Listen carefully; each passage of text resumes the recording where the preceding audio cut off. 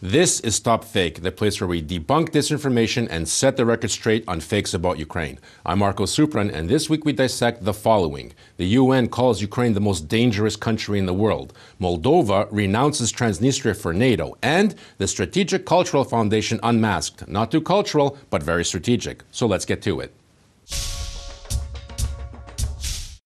This week, several pro-Kremlin sites published stories claiming that the United Nations called Ukraine the most dangerous country in the world. These claims are based on the United Nations Office for the Coordination of Humanitarian Affairs tweet from February 5, stating that eastern Ukraine is one of the most mine-contaminated areas in the world. But the tweet does not contain any claims about Ukraine being the most dangerous country in the world.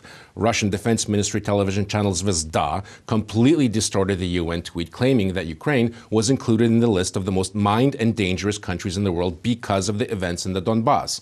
Zvezda conveniently does not mention the fact that Russia invaded and occupied the Donbass territories, placing the blame for the war in eastern Ukraine entirely on Kyiv. Quote, Kyiv launched a special operation against the Donetsk and Luhansk People's Republics in 2014, Zvezda writes, and refuses to cease hostilities in violation of the Minsk Agreement. The UN tweet reads as follows.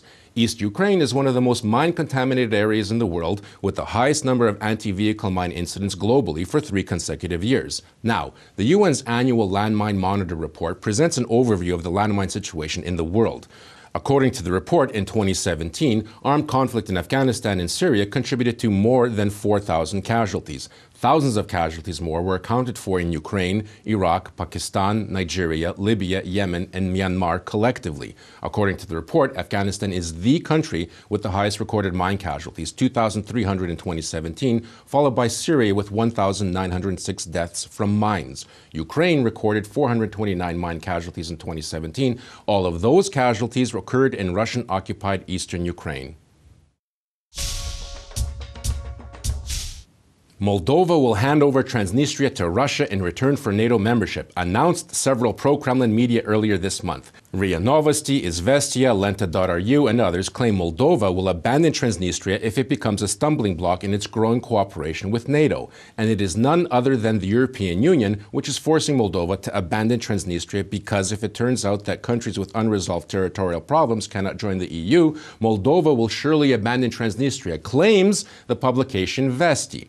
Russian media cite an interview that Moldovan parliamentary speaker Andrian Candu gave to the Ukrainian internet newspaper Европейская Pravda, in which Candu spoke about Russia, the reintegration of Transnistria, and Moldova's plans to join the European Union. Candu explained that granting Transnistria autonomy as a step towards reintegrating the region into Moldova had finally moved the issue forward. Giving up on Transnistria in order to join the European Union is an outright lie, Candu said. He did, however, speak about what Moldova can offer Russia to abandon control over Transnistria. Quote, if Russia received guarantees that Moldova will not join NATO and will not unite with Romania, guarantees that the Russian population of the Transnistria will not be deprived of their minority rights, we can come to an agreement. Then we can agree on an international and not a Russian peacekeeping mission in Transnistria and how to get rid of the huge cache of weapons there, Candu said. To reintegrate Transnistria into Moldova, Chisinau is ready to guarantee Russia that they will not join NATO or unite with Romania. Russia, however, cannot force Moldova to abandon its pro-European course, Candu emphasized.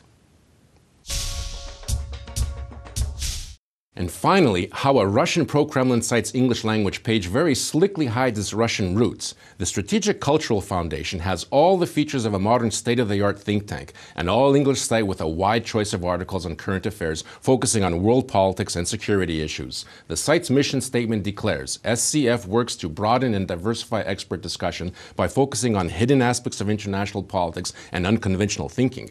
Benefiting from the expanding power of the internet, we work to spread reliable information, critical thought, and progressive ideas. Only one detail is forgotten. Nowhere on the page can you learn that the site is registered and managed in Russia. This is only disclosed by site data, also known as a whois search. Why are the managers of the site trying to hide the fact that the site is Russian? Well, one reason might be that it gives Russian pro-Kremlin media the possibility to quote international media. We can note references to the site occasionally on pro-Kremlin media outlets like here on the RIA site. The site gives no information on owners, editors, or visiting addresses. There isn't even an email address for the contacting the site, only a form for requests. The site loyally relays Russian narratives, such as the Skripal case is a NATO false flag operation. The MH17 is an American false flag operation. Everything is an American false flag operation. Ukraine is run by Nazis. Estonia is run by Nazis. The European Union was created by, you guessed it, Nazis. Luckily, Russians have excellent weapons. Elaborate conspiracy theories on the deep state, Soros, or the Jews feature regularly. Mass protests are always staged by the US, by Soros, or obviously by the deep state. The progressive idea of the Strategic Cultural Foundation is that authoritarianism is good.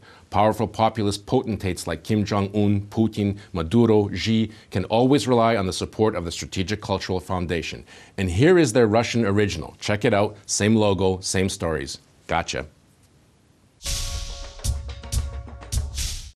That's it for this week. You can find much more dissected disinformation on the StopFake website. Look, be vigilant, look out for fakes, and if you spot any disinformation about Ukraine, forward it to us for a truth autopsy. I'm Marko Suprun, and this is StopFake. Thanks for watching.